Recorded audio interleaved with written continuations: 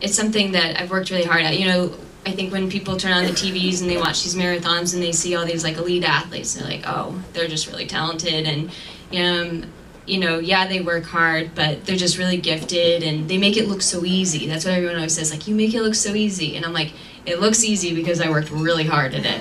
And yeah, I feel like, what was your question? How do you I was thinking about how my form looks so good.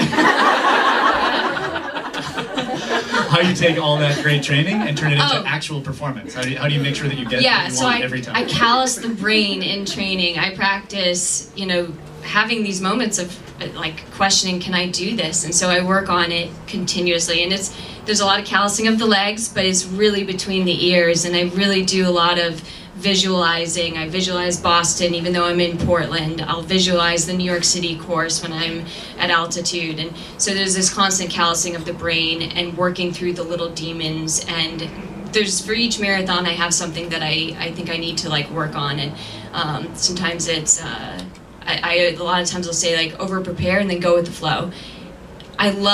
There's nothing better than when you have a race where you just feel like it's flowing out of you. And if that's the case, it's because the preparation was really good.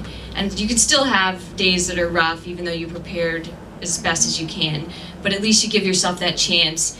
I feel like if you are so fit, the inevitable outcome is that you're going to make a good decision. It'll just flow right out of you. So there's constant work between the ears and in this head to really execute on race day. And so if there's anything that you're going to invest in the mental preparation for sure.